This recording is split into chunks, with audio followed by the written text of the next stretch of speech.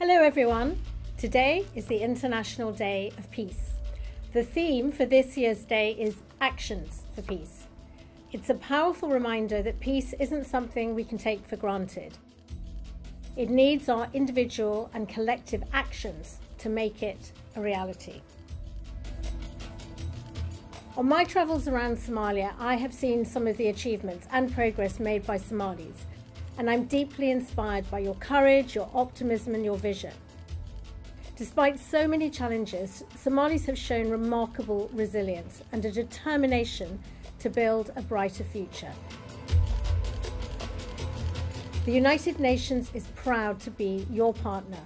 We are committed to supporting you in achieving your aspirations for a more peaceful, stable and prosperous Somalia. So on this International Day of Peace, I urge everyone to take concrete actions for peace. These can be small things, but small things taken together can make a big difference. So how about, for example, you reach out to those you have fallen out with and make a peace offering to settle the dispute. You play a part in helping your community resolve any long-standing drivers of local conflict. Offer to be the mediator, the peacemaker.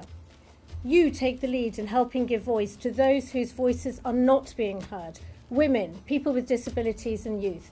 There's no lasting peace if these voices are not heard. Small actions and big results. So on behalf of the United Nations in Somalia, Mahad Sanid.